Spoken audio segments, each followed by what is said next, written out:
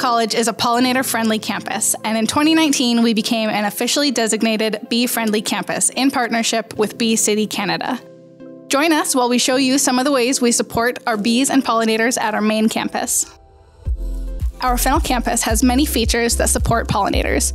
One of our most used spaces is our community garden. The garden opened in 2013 with only 8 plots and has grown to have 50 plots with over 300 members who use the space annually.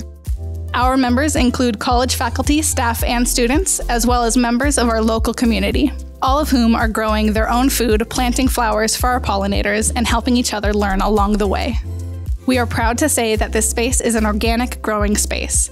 That means that we don't use any pesticides, herbicides, or fungicides, since those are harmful to our pollinators.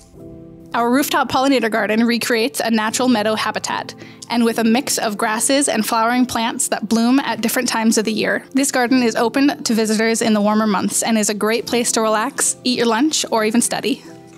Other garden spaces we have include our bioswales and rain gardens, where native plants act as stormwater management systems, as well as habitats for our pollinators.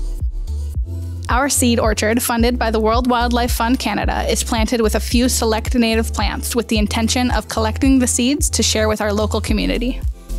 This will allow more people to be able to grow native plants that will support our pollinators as well. It's important that we grow native plants because these are the plants that these bees, butterflies, and other pollinators are used to. The apple and pear orchard on campus is filled with bees that are collecting nectar during the blooming season. In the fall, we see the fruits of their labor with all of the fruit we get to share.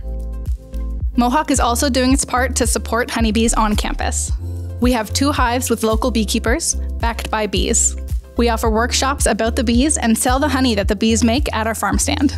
Mohawk is committed to supporting pollinators because they are so important.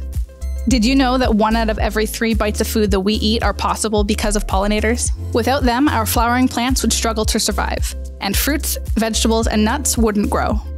Thank you to everyone at Mohawk and in our community who continues to help our pollinators survive by participating in our programs, volunteering with us, enjoying and supporting the spaces.